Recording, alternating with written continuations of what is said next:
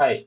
In the previous example that we have seen that how we can send a single message to a topic Azure in Azure Service Bus. This example will send a multiple message in a batch, or you can say that array of the messages to the topic. So we have created previously, if we remember that how we can send the multiple messages using the in the queue. So the same thing we'll try in the topic. So let's just copy and paste over here, same code. So instead of the queue, just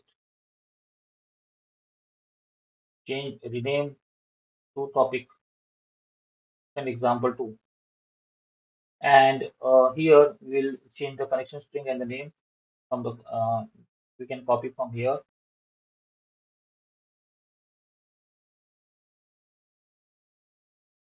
and paste it. So here, what we'll do is, instead of the queue name, we will use the topic name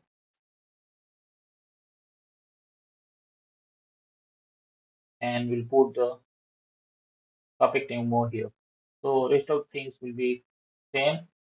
So I'll explain that. Okay, so it's pretty simple. What we have done is we have created the uh, messages or a list of the messages. Say, for example, message topic A and message topic B and message topic C. Okay, so this is nothing but the service bus messages array, and we're creating and we are just adding up into arrays, and then we return arrays dot as list and passing the messages over there. So the same create message will be used over here. So what we have first we have done is service bus sender client. So we have created using the builder connection string, then sender, and then topic name and the builder client.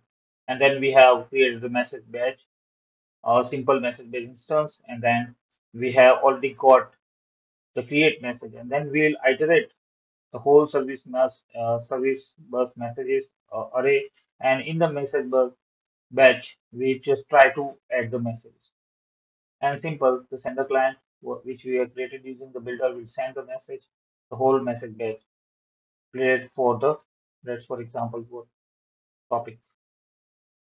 Okay, it's pretty simple. Let's try to send and see whether we are able to get the topic or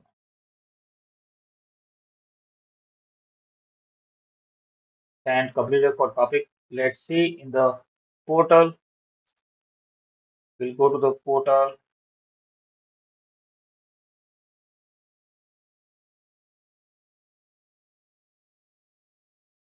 So this is Azure portal, and I'm sorry. Okay, so go to the service bus, and in the service bus, we'll see the topic. Just click on the topic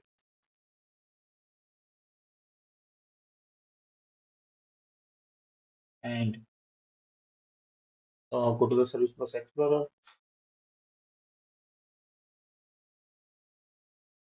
and select the subscription. So uh, we can, yeah, pick from the start. So yeah, message topic A, message topic B, and message topic C. So this is a pretty simple, similar kind of example, and just we have just changed the topic name, and everything was same. So, and we have also created the topic name that is a variable. The rest of the connections will be the same. Um, yes, connection string for the topic would be a little different. I'm sorry to say that we have created using the shared access. So this is a simple example. Thanks for watching. See you in the next video.